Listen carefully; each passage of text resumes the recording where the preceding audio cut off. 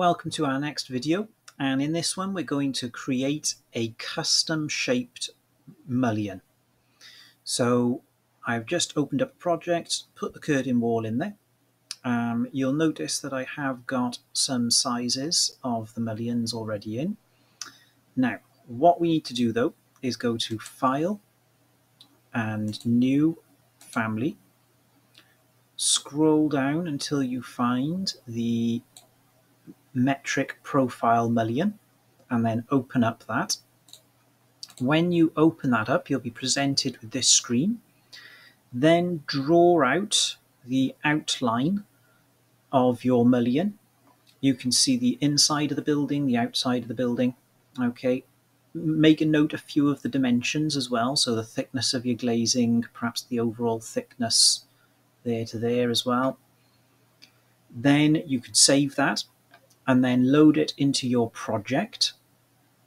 When you've loaded it into your project, you now, in your project browser, scroll down, expand up the families, expand the curtain wall mullions. I'm going to use one of these circular mullions as a basis and just duplicate that and then rename it.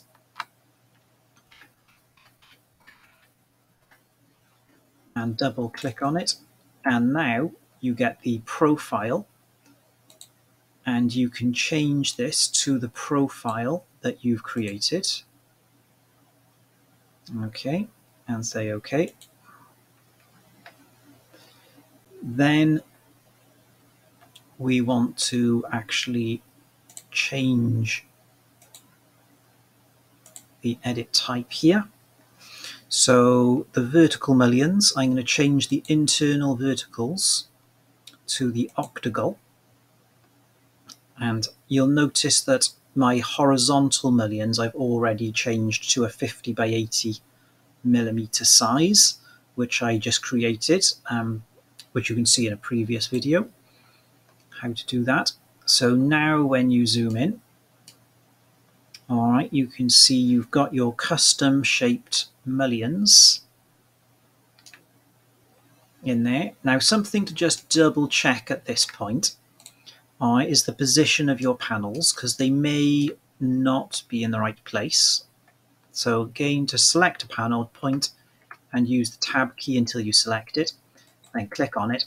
Now you can see the one I've got here is in the correct place, but if yours is offset to the one side, just edit the type, change the offset to 0, and make sure the thickness matches the thickness that you've created in your custom mullion. So that really concludes the video on how to create and install some custom mullions. I hope you've enjoyed the video. Thank you for watching.